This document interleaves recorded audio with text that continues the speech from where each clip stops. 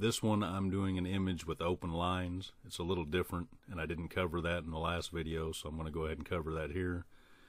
And I'm just using the old basic tattered flag for this video, so just something to show with open paths. But I've got my path here, and this is the size I'm going to cut this file at. You always want it the size you're going to cut it before you adjust it any for the render. But I'll start out with the path size, so I'm at 20 inches wide here. I'm going to select this, hit Shift Control K to break it apart, or you could go to Path, Break Apart. Now that I've broke this path apart, I'm going to come in and I'm going to select all the open lines while holding Shift and clicking on them.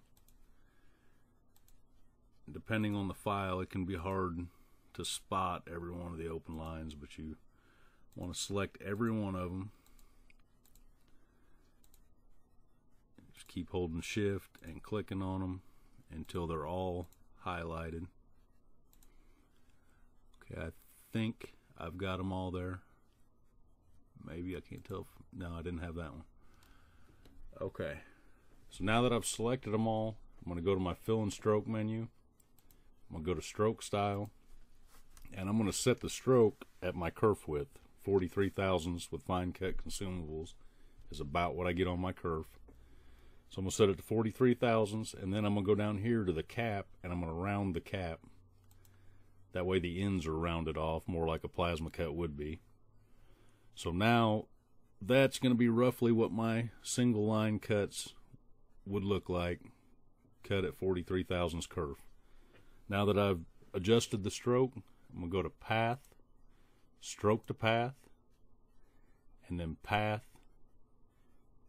Union, or Shift Control Plus. So now all my strokes, all these single line cuts are converted to closed paths. So now I'm going to drag a box around everything except for the outer contour. And I'm going to Shift Control Plus, or like say Path, Union, to combine all those, union them together. Now I'm going to hit Page Up a couple times just to make sure that this layer is on top of the outside contour. Now I'm going to hold Shift, select the outside, and then Shift Control minus or Path difference. And now I've converted this open line file to a file with closed paths. So now I can turn my stroke off, turn my fill on, and now this is ready to be rendered. So now I can go File, Import. I can find my texture that I want to use. Got this scratched metal texture. I open that up. Comes in pretty big, but I'll page that down. Now I'm going to bring in my background image, import. I've got all various ones here. It doesn't really matter. You can use whatever you want. Usually if you're rendering an image just to show an example cut, you want something with a little background noise so it's not easily traceable. So I'm going to select this, hit open, bring it in. I find pretty good rule of thumb, somewhere in that range, 800 pixels or less on the background size gives you a decent image to post, on social media or your website, but not a high quality image where it's an easy trace. So then I'm going to scale my path down. I'll page that up where you can see it. I'm going to scale that down to fit my background. So it's there. Now I'll select my metal texture here and page that up. And I scale my metal down to roughly the size of my path there. And the reason for that is, I've got this scratch texture. The closer to the path size I get it, the better grain or pattern you're going to have in your path that you've cropped out here. So now I've got both of these. I normally will select these, select the background last, because I use on my align and distribute, I always use last selected.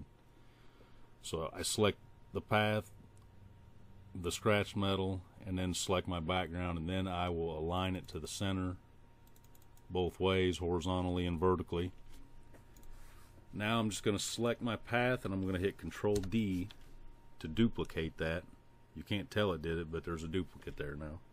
Now I'm going to hold Shift and select the scratch metal, and I'm going to go to Object, Clip, Set. Now it just looks like the metal disappeared, but I'm going to click on the top again. This is my extra path, and I'm going to page that down one. Now you can see our clipped image. Now with that one I paged down still selected, I always add a shadow. I'll go to Filters, Shadows and Glows, and I add a drop shadow. These are about the settings I use. And I hit Apply. As you can see, it put a little bit of a shadow effect behind it. That kind of helps a little with being able to see the details depending on the background. So now I've got my image rendered there. The only other important thing is when you render an image like this, when you clip an image, if I save this as a PNG, if I just go File, Save As, and select a PNG, it won't save the clipped image correctly.